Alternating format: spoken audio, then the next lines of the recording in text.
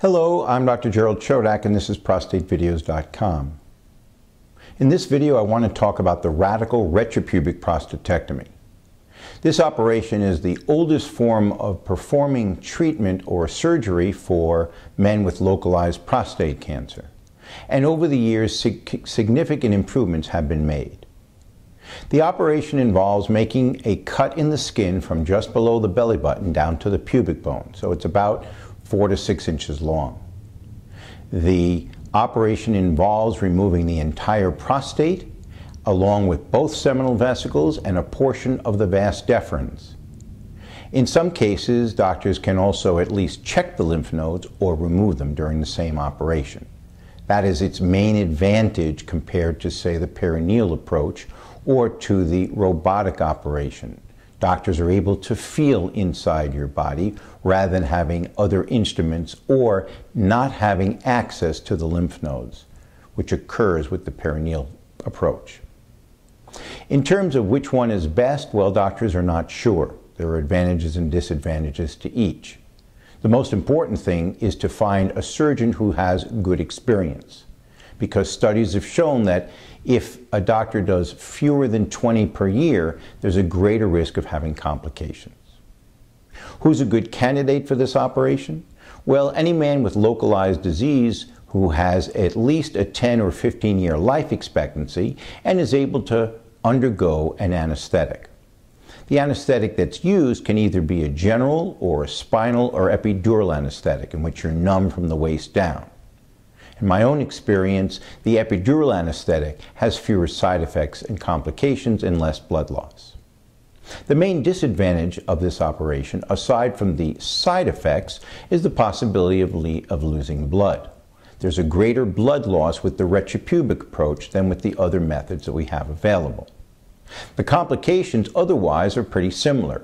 Men can have problems with erections or with urinary control. And those occur usually right after the operation and may get better with time.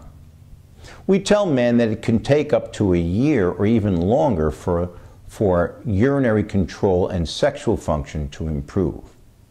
But the likelihood of those recovering completely will depend on many factors.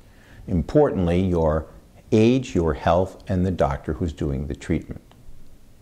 The question that has been addressed or raised is whether or not the retropubic is as good, better, or worse than the other methods available. And at the present time, there's no good proof that any one method is better than any other method in terms of controlling the cancer or reducing side effects. The side effects that can also occur with this operation include a shortening of the penis by an average of 0.5 centimeter. Some men will complain of developing a hernia as a result of the surgery, and some men also complain of pain with an orgasm, which can occur after the operation is done.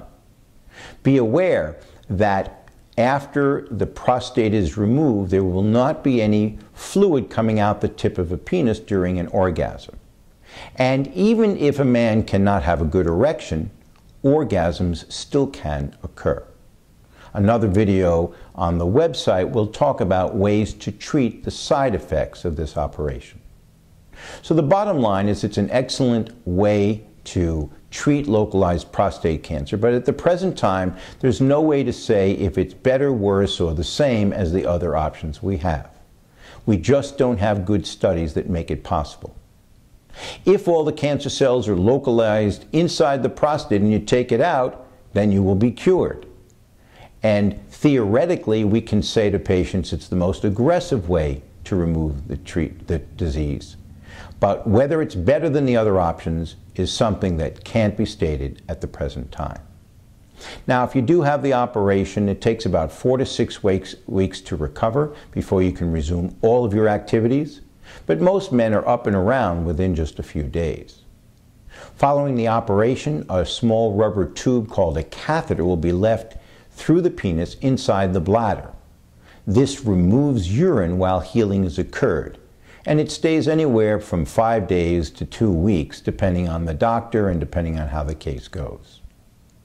There are benefits to doing a exercise prior to having the operation. We call them Kegel exercises, in which you strengthen or tighten the muscles that are around the urethra, and that way it can help improve urinary control faster after the operation. You can practice those in the shower by starting to urinate and then tightening your pelvic muscles so you're able to shut off the urinary stream. Studies have shown that that can be very helpful. So the bottom line is, this is one of the surgical methods that we can use for men that have a confined prostate cancer. It's a good treatment. It has as its main disadvantage the possibility of losing more blood than the other methods available. And it can result in a good quality of life depending on whether or not you regain your ability to have good urinary control and good sexual function. The best thing you can do is gather information about all the options available and then share the decision with your physician.